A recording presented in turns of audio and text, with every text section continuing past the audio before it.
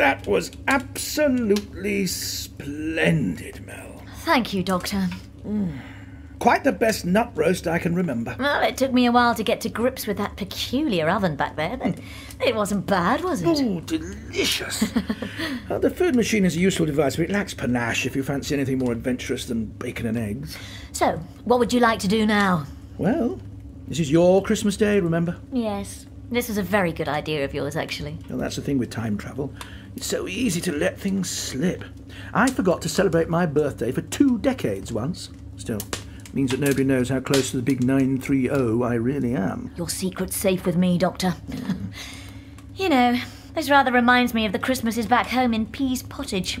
Presents, lunch, a roaring fire, bliss.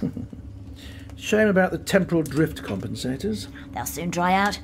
And it was a lovely thought to make it snow in the control room. Yeah, but not very practical, eh? I never could resist showing off. Anyway, what shall we do now? What was the form back home? Well, we'd just sit around, perhaps have a sherry, and watch the Queen's speech. Well, the sherry's no problem. It is Christmas, after all. Oh, that's lovely. And as for the other... What do you think, Mel? What is it? Oh, I'll take the dust sheet off. Ah. What is it? This, Miss Bush, is the time-space visualizer. Oh. We can tune into any event anywhere in the universe and anywhere in history. The Queen's speech should be no problem. Now, where did I put that remote control? Are you sitting on it, Mel? Oh, is this it?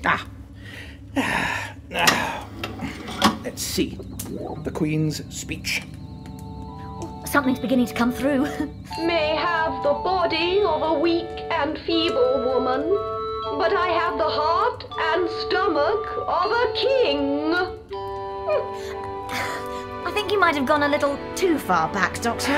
Well, if your country will have 2 Queen Elizabeths, I suppose it won't be top of the pops next either. perhaps we shouldn't risk it, eh? Oh, happy Christmas, Doctor. Happy Christmas, Mel. And a very Merry Christmas to all of you at home.